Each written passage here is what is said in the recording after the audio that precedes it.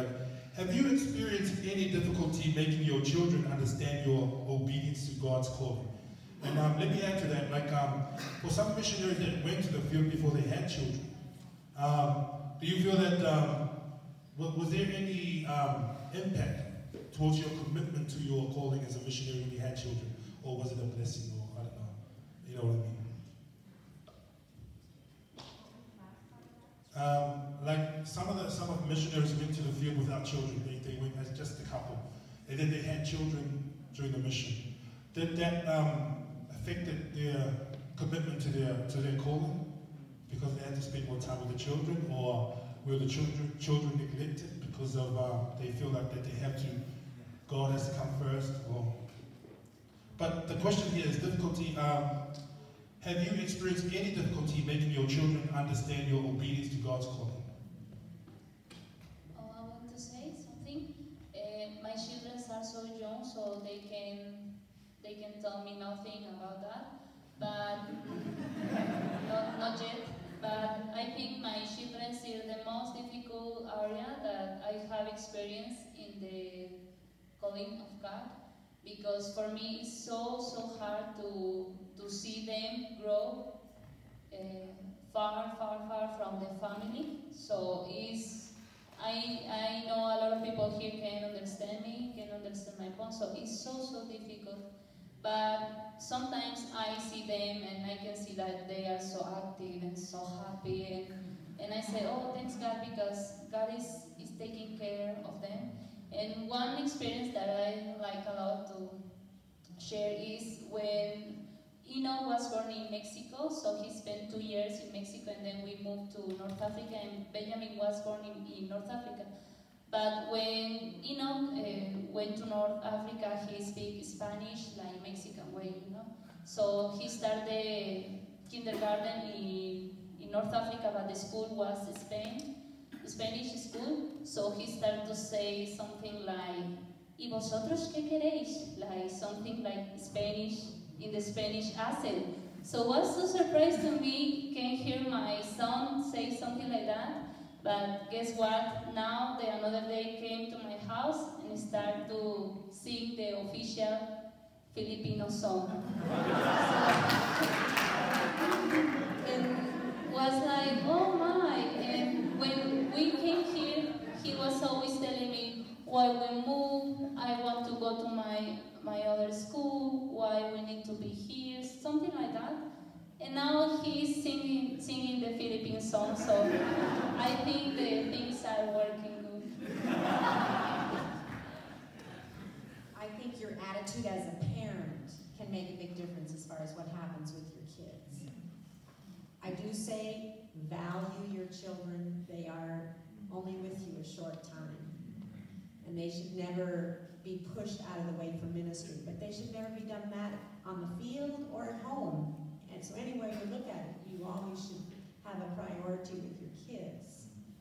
But one of the things we tried to encourage was that our children would be involved with us and do things with us. Our son was a little older. He was around 11, I guess, when we got to the field over here. And you know, it was an adventure because he would go out with his dad to different villages and things. And so that added, he had a chance to see new things and do things and be a part of it. But I think God prepares them too. If God has called you, you should be asking the Lord to prepare your kids. And then it's going to depend on the age, because like she was saying, hers were very young. Ours were a little bit older.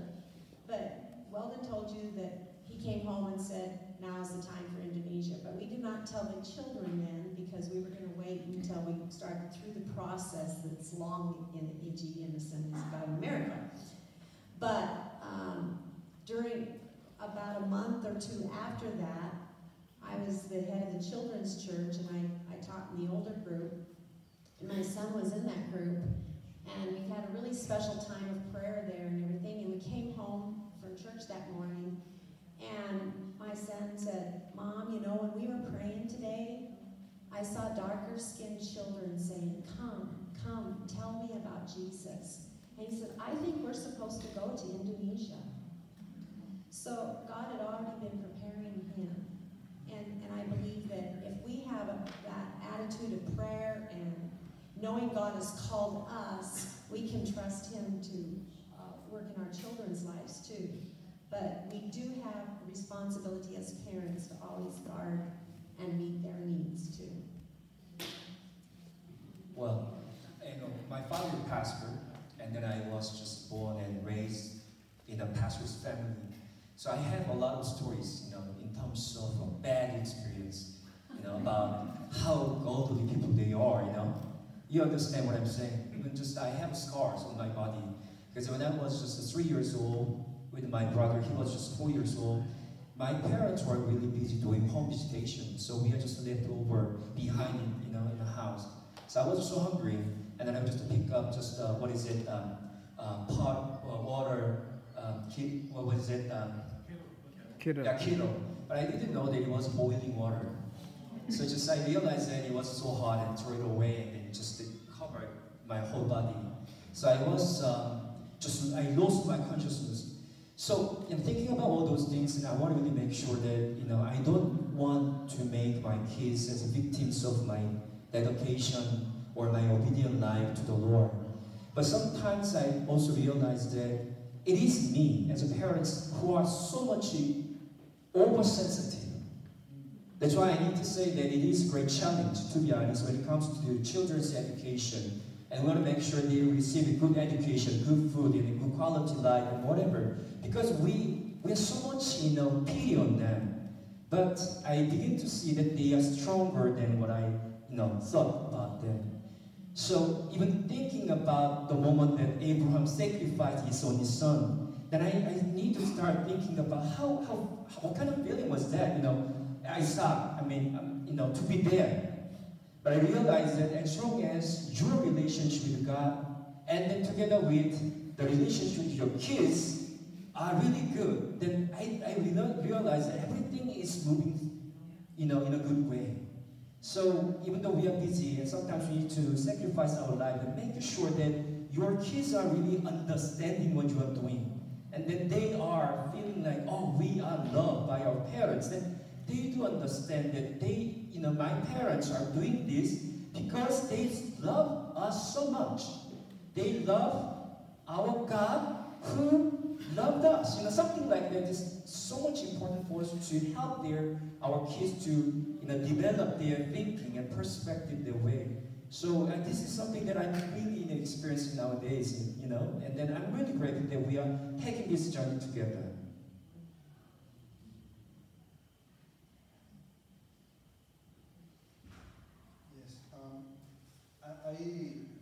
I can talk from both sides as a missionary kid. Since I left home when I was 4 years with my parents, and I followed them until I was 17 years old. And I remember my parents worried a lot about us, my sister and me, because we were moving a lot from country to country. And now that we are missionaries, I see how we as parents worry about our kids. And then I remember my early years, and I realized that sometimes we as parents worry more than them. They are more adaptable. They will have very good memories. They will, as long as they are with us as parents, and we provide a secure place at home, and they will, I think they will also enjoy the calling of God for us. And I remember before I was 10 years old, we moved in 3 different continents living. And sometimes it was very hard to leave school. It was really tough to leave school, leave all my friends there in elementary school, high school. But after a few weeks, I forgot the sadness and the pain, and I was happy again in the new place, enjoying my new friends, and my parents still worried about what we left before. So sometimes we worry so much that God takes care of the kids. If He called us, of course God knows about our kids, and God knows what they are going through, and God will take care of them in the aspects of their lives that we cannot cannot keep their heart secure. That only belongs to the Holy Spirit. And we do, as parents, we go as far as we can, protecting them, trying to give them the best. But there are some things we cannot give them, just God will. And I'm pretty sure that if we follow God's call and we try to do our best with our children, God will take care of the rest. All right. I think we have enough time for one more question because we have 10 minutes left. And this is a really good question. I think I'll start from Barbara because I think she wanted to speak about this tomorrow. The question here says, what is your advice on burnouts during the ministry? And if the missionary's heart is exhausted and injured, how would they recover? So what would be your advice to somebody, like for a young missionary that is ready to go into the field, and they might come through like burnouts in the ministry? What would be your advice and how not to be burned out?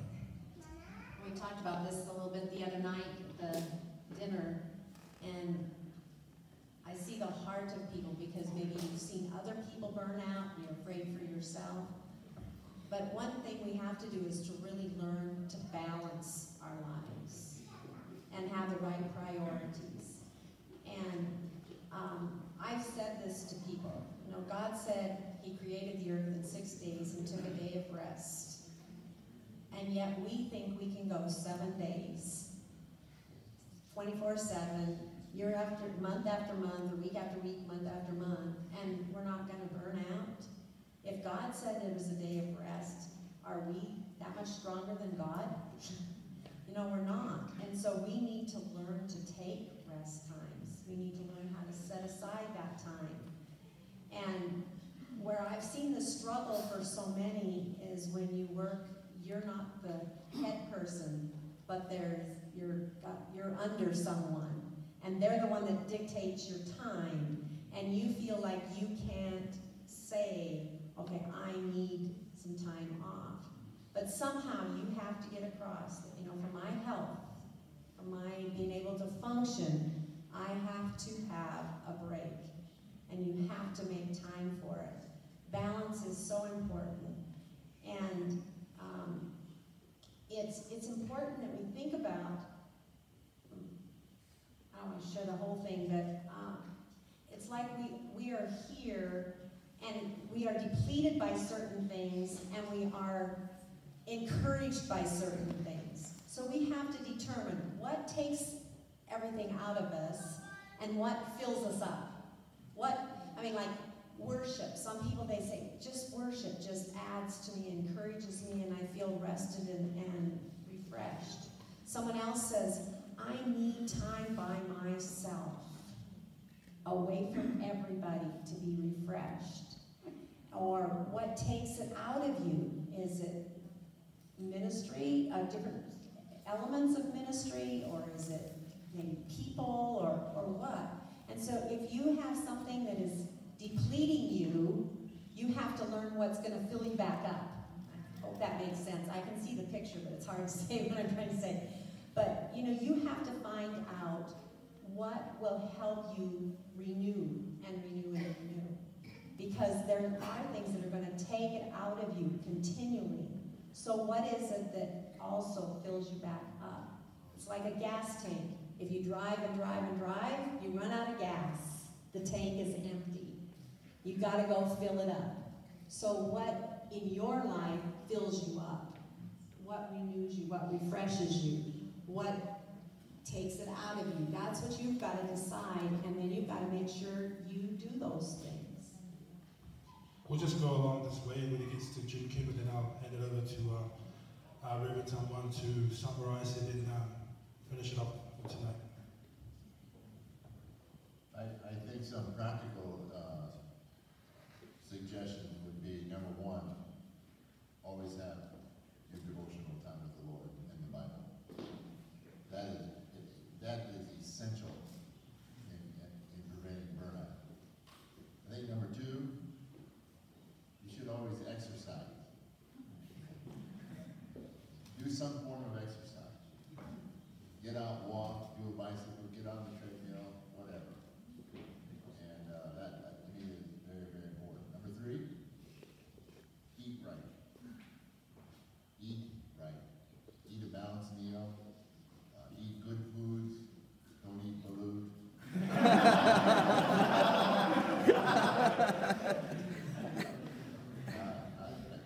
don't want to offend anybody, but I think those are three things that are very, very important in a person's life, and learn.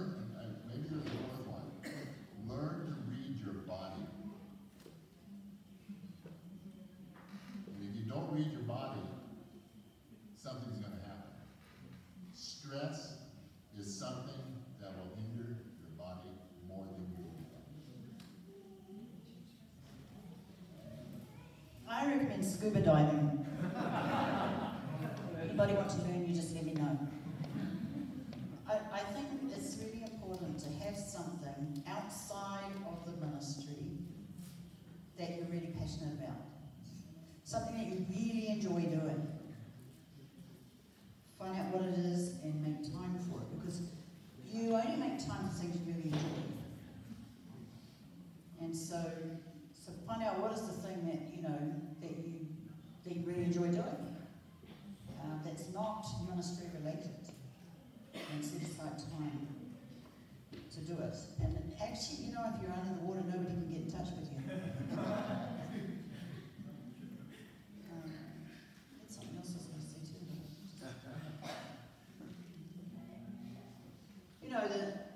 The Lord gave a command that we should take a day of rest. And if we don't, we're actually being disobedient. You've got to have fun and do the intermission. Now that Dr. Walding mentioned about stress, in my case I stress more when I get back to my home country. I got sick, very sick, because of stress back. So I went to the doctor. He said I need to do some exercise. I'm not doing that here in the Philippines, but I need to.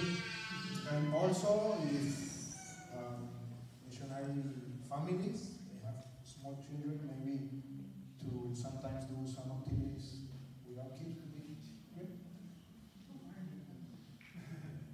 Don't take yourself too seriously. You've got to have a sense of humour. If you lose your sense of humour, you're headed for burnout.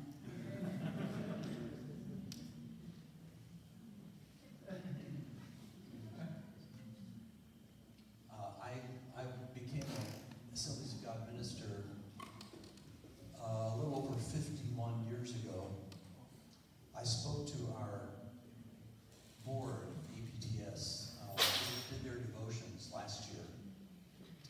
And I told them, since I had just gone through the 50-year thing there, I thought I might speak on longevity in ministry. I said I boiled it down to two things. If you do these two things, you'll have a long ministry. Number one, don't quit. Number two, don't die.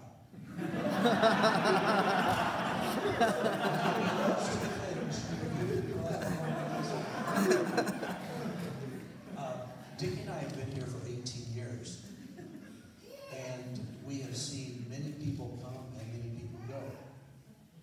And, I've asked myself, why is it that we are still here?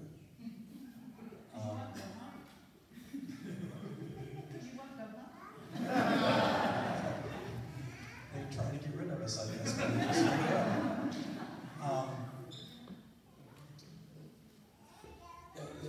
For me, there's not a promotion. I mean, I'm not looking forward to doing something else that's better, because I don't know anything else that's better. I love being here. I love what I do. I get excited. My students, this may be a surprise, but I get excited about New Testament introduction.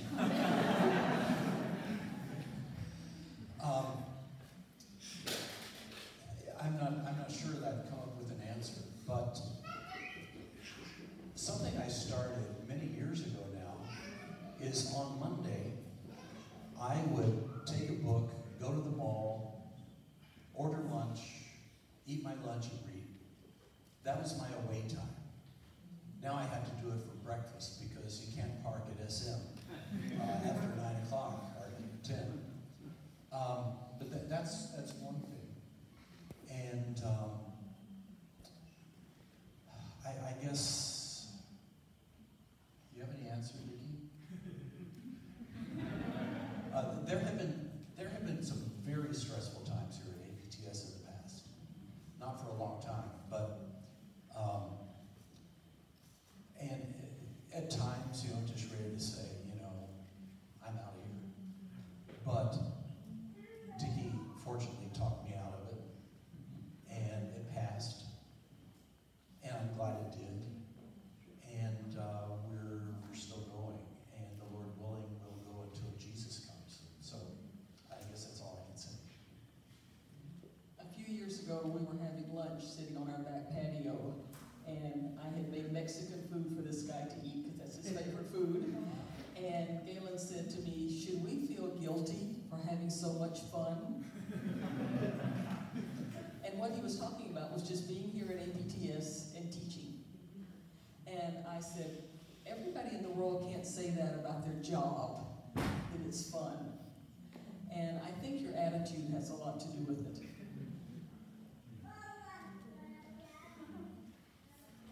Well, what am I going to say? Most of you know. Play soccer. Seriously, are you going to play soccer tonight? Well, somebody say APTS is all about A, assignment, P, papers, T, test, and S is stress. But when you play soccer, there is no more S for stress, only soccer. So you're always welcome to join me playing soccer. But I'm quite serious, about talking about this kind of stuff because my father, according to their generation, they're saying, hey, why do you take rest?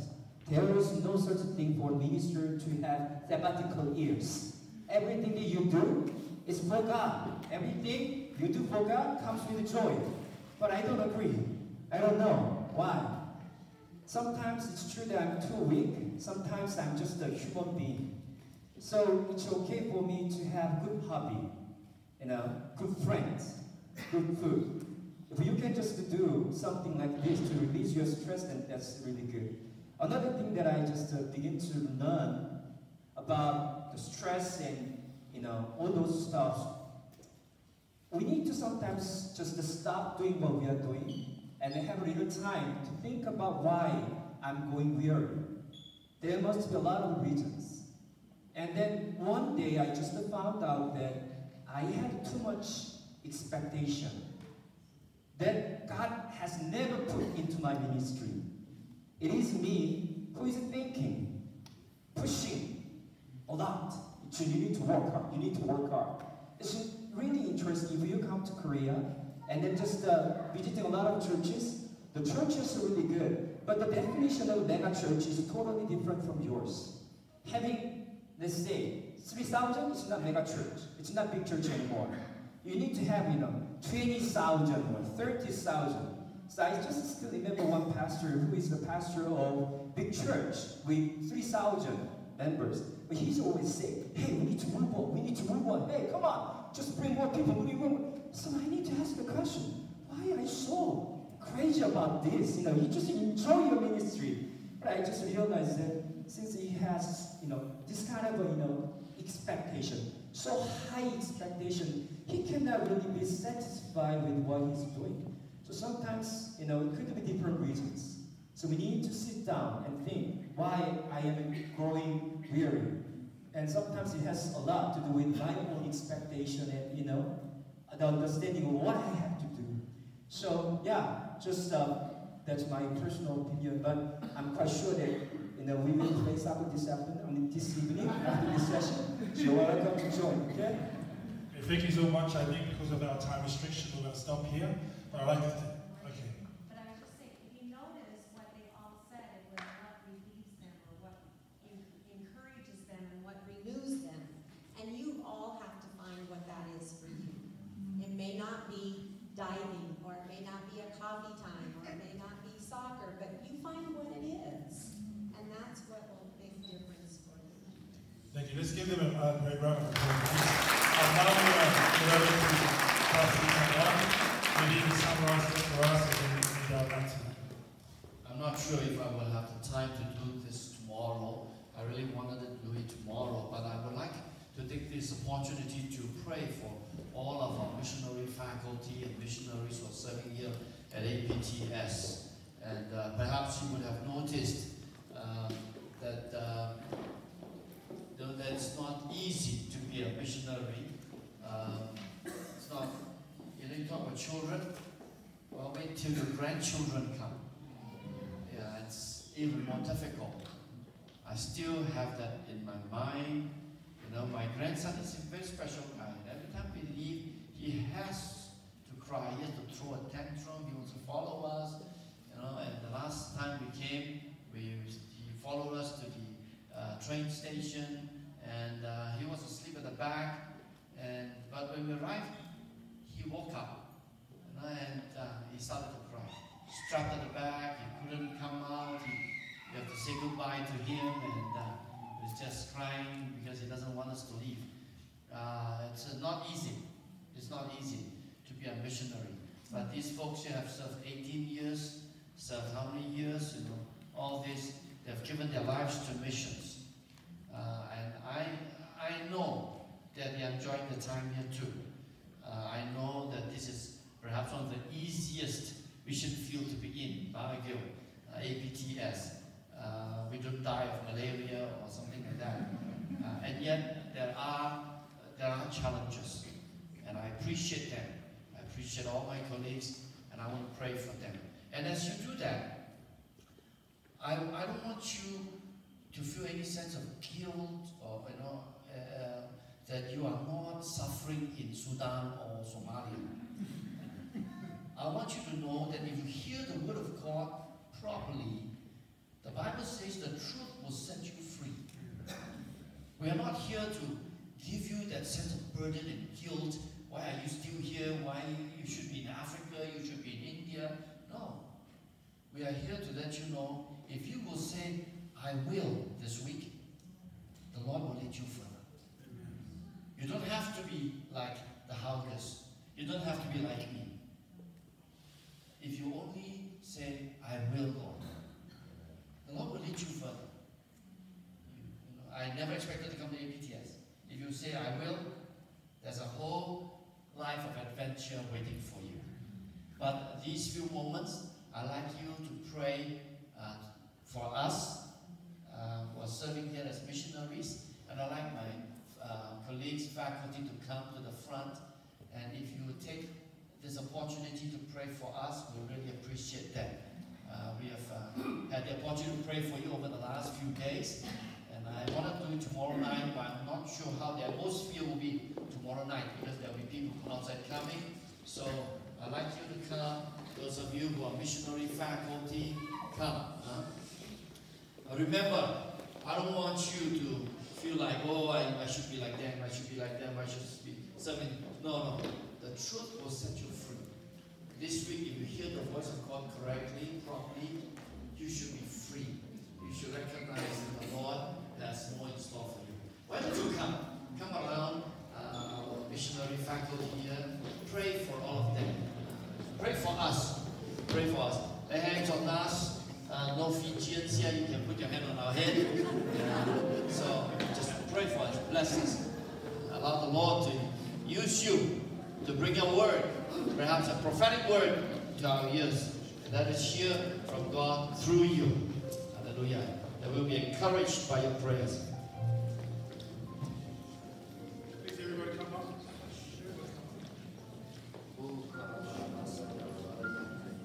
Hallelujah, hallelujah, hallelujah, hallelujah, hallelujah.